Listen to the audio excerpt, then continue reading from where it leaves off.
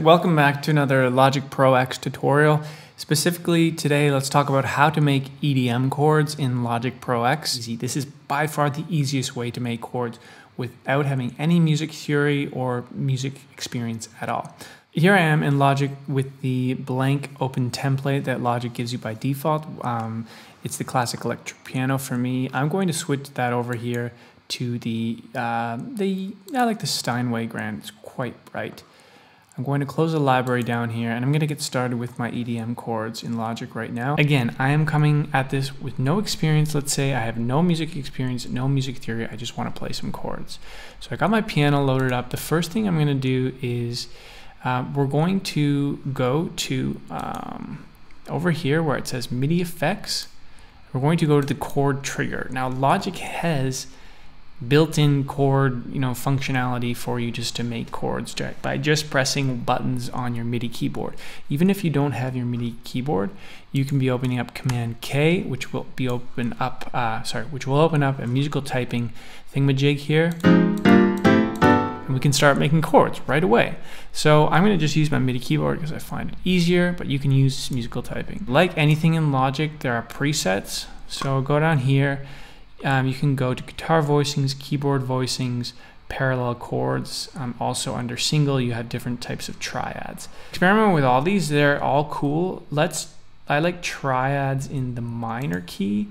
Minor gives it a bit of a moody vibe to it. Major is more on the happy side. So now you just have to find the right progression by just pressing one key, and that's a lot easier to do if you don't have any experience with playing the chords. We're gonna do a C, we're gonna go up to G, and down to F. So it's just these notes here. I can press them with the mouse. C, then G, and then F. 120 is the default tempo in Logic. We're gonna stick with that because that's a good kind of kick tempo. Just press record, and I'm going to just play that one note on my keyboard.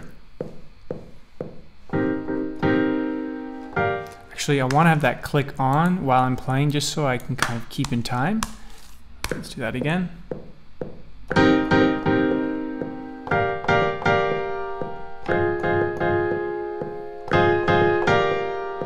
So I kind of have fun with that one a bit. And we can open up our MIDI, and you'll notice it didn't actually write the chords out for us, which is something I wish Logic did so you can actually see what you're playing, but it just did the one notes, and then it's triggering on the back end the chords.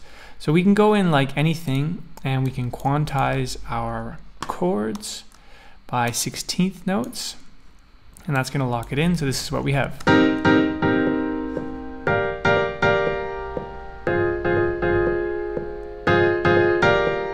Here's the thing, if you take off chord trigger, it's not gonna work anymore.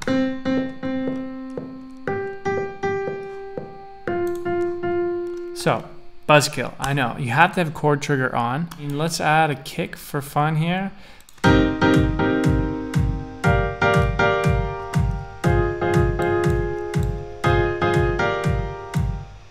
Now we're off to the races, right, with an EDM song.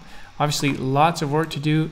The next way to make chords and to make better chords is to get to know a bit of music theory and start drawing your own MIDI notes in a region.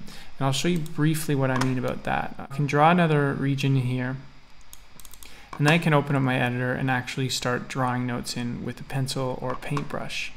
And you have to know music theory to really draw the notes in, or else you'll just you need to know music theory, or else it's not going to sound good. But it doesn't need to be a lot of music theory.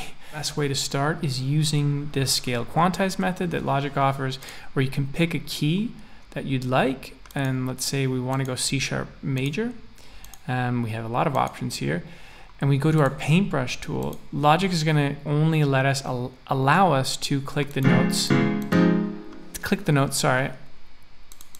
Let me just turn that up. They are only going to allow us to click the notes that are available in C sharp major. See, this note isn't. These notes are available. This note is not. This note is. This note is not. That's a great way to start. And obviously you heard it still made a chord when I clicked a note because I had chord trigger on. So yeah, you had to change turn that off if you want to use if you want to make your own chords. And that's how I would start making your own chords.